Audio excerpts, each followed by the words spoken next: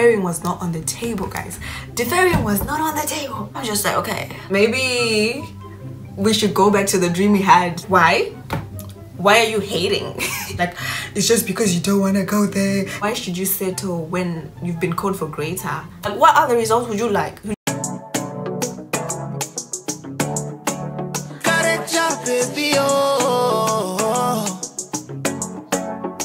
One time, okay. One time, okay. So hi guys, and welcome back to my YouTube channel. If it's your first time here, hi, my name is Ashley and I've got the rich. I don't know, right? You're a returning subscriber. Thank you so much, Team Estelle, for coming back. Quite a few people have been asking me, what did you do to like come to the UK, go to an Ivy League school? I don't think my uni is Ivy League, but I think it is. I don't know. I don't think it is though. But like it's a top rated uni. So like someone asked me like, what did you do to get there? What was the like your uni application process? So I was just like, you know what? Let me just make a video about it because someone might need the help in the future, so they might as well just make the video. You know what I'm saying? My uni application process was horrendous. It wasn't friendly, it wasn't cute, it was the worst because I took 2 years just to come for university. Application process begins. When I thought about going to university, I really wanted to come to Europe so bad. That was my dream, to come to Europe. So when I was told that you can't go to European university, that is not on the table, I wasn't happy. You know, I wasn't happy, but at the same time I was given an ultimatum which was doable. I was told you can go to South Africa, then you do your masters in Europe. Yeah, you can't do your undergrad in Europe. So I was like, it's okay, it's cool, right? As long as I'm gonna come to Europe at the end of the day. So I applied to South Africa. I applied to UCT, Rhodes, Wits, right? Those are the unis I was gonna apply to because I was already late for the University of Pretoria. I was applying soon after I got my AS results. I applied. I used my AS results to apply. So I applied my AS results. I didn't go through with the Wits application because Wits, they were asking for like 700 rands. I was just like, that's too much money. I settled with Rhodes and UCT. I got 2 conditional offers from UCT and from Rhodes, and then when that happened, I had to choose which one I wanted. When I got the conditional offer from UCT, Rhodes was already asking me about matriculation exemption, and that is something that university is supposed to help you with, but they wanted me to do it on my own. So I was just like, you know what, let me just stick to like UCT. And since I genuinely like loved the aesthetic of Cape Town, I was like, I'm gonna go for that university, right? So when that happened, UCT told me you can use your conditional offer to get a visa for that. I then went ahead and applied for my student visa, which was granted. The visa process was already like treacherous. It had so many things that were just so unnecessary. Okay, they weren't necessary, but it had so many things that I genuinely felt like this was a lot. But I got it done, and then I got my visa. So January approaches now. I've got my visa. I'm happy. I'm so excited. I've grown to accept that I'm going to Cape Town. You know, I'm happy, I'm joyful, and all of that stuff. Like, I'm like, oh my gosh, I'm going to Cape Town. I'm gonna be at the beach and all of that stuff. Results come, and I send them my results, and they're like, we can't take you. So now I'm like, what do you mean you can't take me? And they're like, we can't take you because you do not meet the requirements of what we need for a law degree. In my head, I'm like, what other results are there? Because I had an A star, an A, and a B. Like, what other results would you like? Would you want me to have all straight A's? Because I know for a fact that not everyone in that degree got straight A's. Like, that's a fact, you know. So I'm like, what other? They made it so hard. And bear in mind, I'd already paid my school fees, my tuition, everything, accommodation, everything was paid. I had my visa, everything. I was ready to leave the country, and they're like, we can't take you. So now I'm just broke. At this point, I'm in shambles because I'm like, what is this supposed to mean? This is the place I'm meant to go, and you're telling me you don't want me no more? How do you give someone a conditional offer and then you take it away, like when the results are the same? What other conditions were they, right, besides the results? So now at this point, I'm just like, I'm done. My life is over. Like, there's no other plan B. This was my plan B. There's no other plan. I don't have a plan C. I don't know what's gonna happen now. I was tired. At this point I was tired, and everyone was telling me, no, rejection is redirection. That exactly is what I want to tell you right now. Rejection is redirection.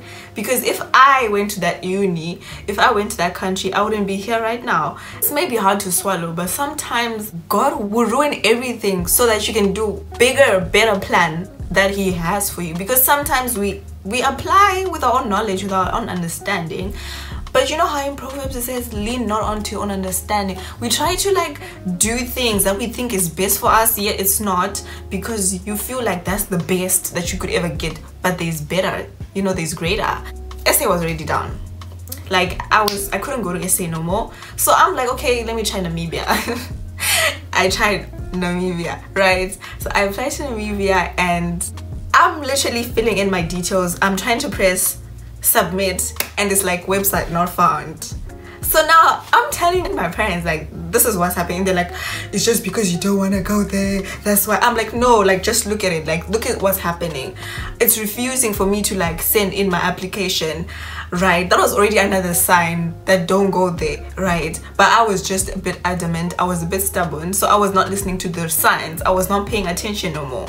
And then I'm sending in the application and then it's like page not found. So I'm like, what? So I go to my parents and I'm like, the page is not found. And they're like, oh, you just don't want to go there, just say so. And I'm like, no, I genuinely am willing to actually go there now. I've already swallowed my pride.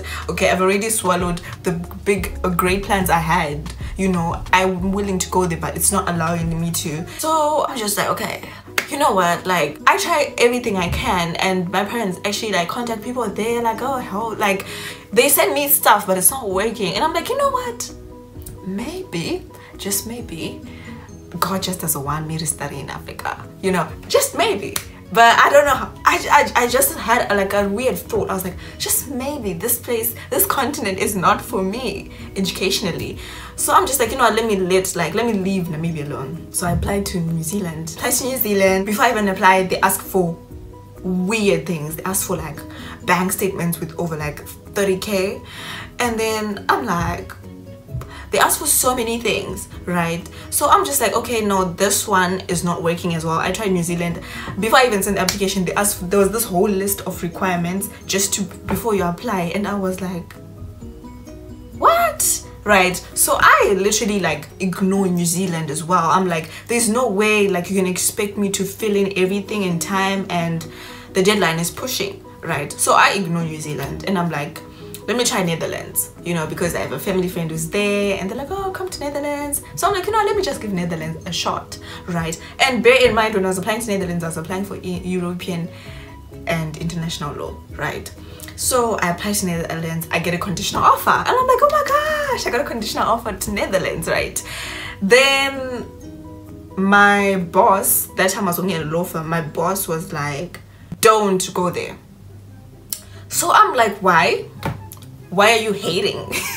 Why don't you want me to go there? It's like, you can't do a master's degree as an undergrad. You won't be able to practice law, right? So I'm like, you're just hating. It's like that's a special like degree. You specialize in it after you have done an LLB honors degree. You can't like do one module as a degree and expect to practice the whole law, like the law itself. It's not possible, even especially if you want to come back to Zim and practice.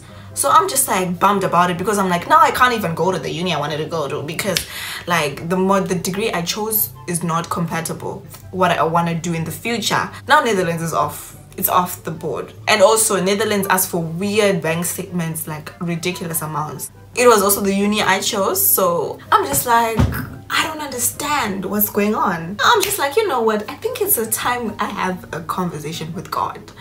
Maybe I should reevaluate everything. Maybe I'm doing something wrong. Maybe, just maybe I'm being naive. Maybe I'm being stubborn.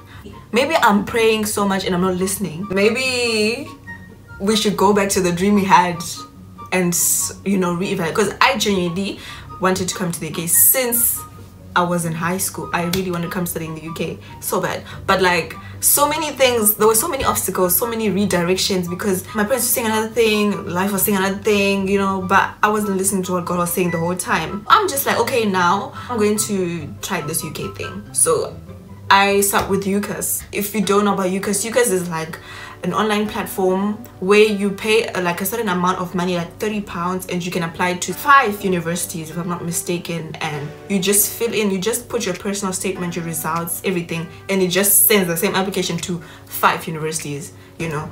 And I got rejected. I got rejected. I was so hurt about it because they even called me for an interview and everything. I got rejected. Another rejection. No, I actually got 2 rejections and 3 conditional offers. The condition was based on the 3K deposit that UK universities usually ask for. So with all that happening, there was so many like obstacles when it came to you. UCAS wasn't the problem. I was just the problem. I was like, you know what, let me also try and attempt to apply directly to universities, you know. So I do that. And I remember getting an email, like a scholarships position thing, and my uni was there. So I'm like, oh, you guys are getting our scholarships. Wow, what an opportunity. I applied to my uni directly, not through UCAS, directly to my uni. So you can actually consider like applying directly to unis if they have the portals for that. But if they need you to use UCAS, you can also still use UCAS, right? So I applied directly to my uni and they gave me an offer. So when they gave me a conditional offer, then they also sent me the scholarship thing, like you can apply for a scholarship. So I applied for the scholarship and I got a 25% scholarship, right? That was great. That was right. I applied for the scholarship, then they asked for the deposit, which I paid, right? Then now I had an unconditional offer. Everything was settled. It was settled that I was coming to the UK, to Nottingham Trent University, NTU basically. Then when that happened, now it was the visa process. Now the visa process was the worst process. I was late for my visa, and the bank statements, the 28 days, everything like that I was just behind in everything. I tried to do this visa thing, it fails, right? My visa is late. It's like September, I haven't even applied for my visa.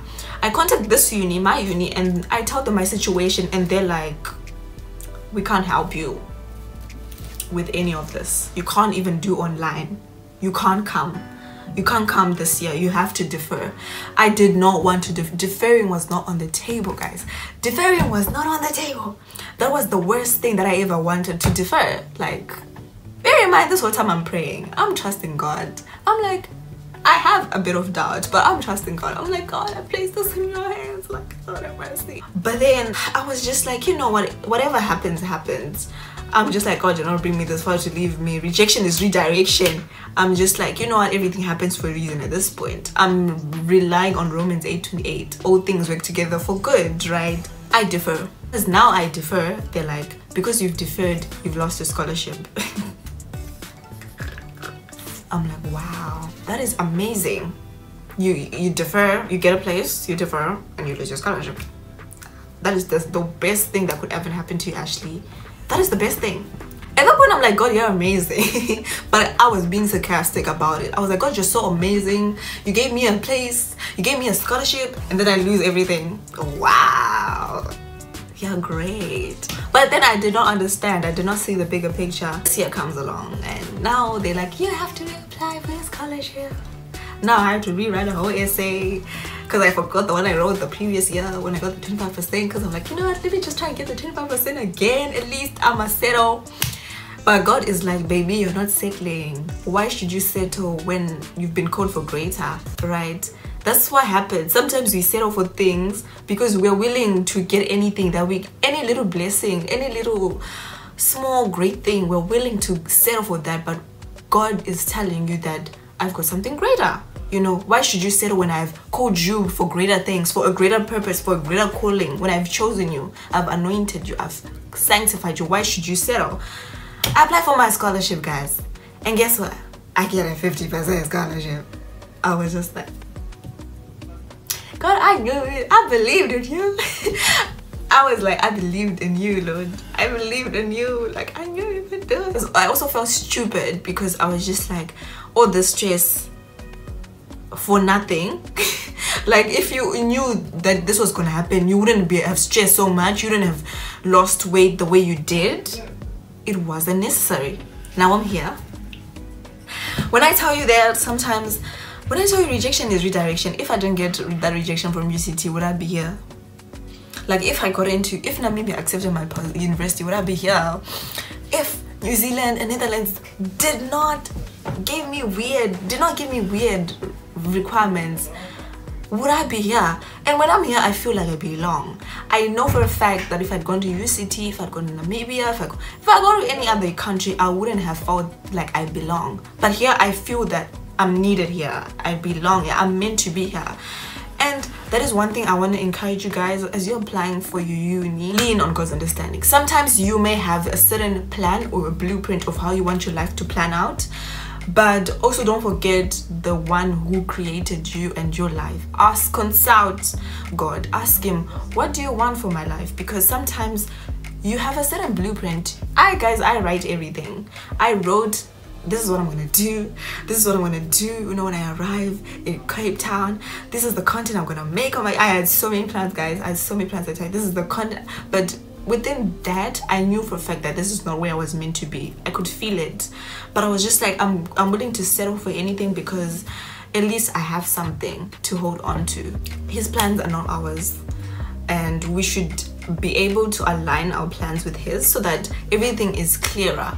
When something that happens that you did not plan or anticipate to happen, you do not have to stress the way I did, because it wasn't necessary. Like the chaos, the crying, the tears. If you watched my uni prep vlog, you saw that I was crying. I was so broken, like, because so many things were happening in such a short space of time, and I was just tired at that point. I was like, I was so angry at God. And when I tell you, you don't have to go through all that, you really don't have to. You don't have to stress when God has plans to prosper you, not to harm you, to give you a hope and a future. You do not have to stress when all things work together for good. Really, you don't have to. You just have to trust and lean not on your own understanding but his. And trust me, wherever you're meant to go, you go, but you just have to like trust. Also understand a certain season you're in, because I didn't understand the season I was in. I'm so grateful for the gap year I took, because baby, I was not wise, I was not aware, I did not have discernment the way I do now. So if I had come this side last year, Lord knows what would have happened. Anyways, thank you guys so much for watching. Don't forget to like, comment, share and subscribe, and I'll see you in the next one.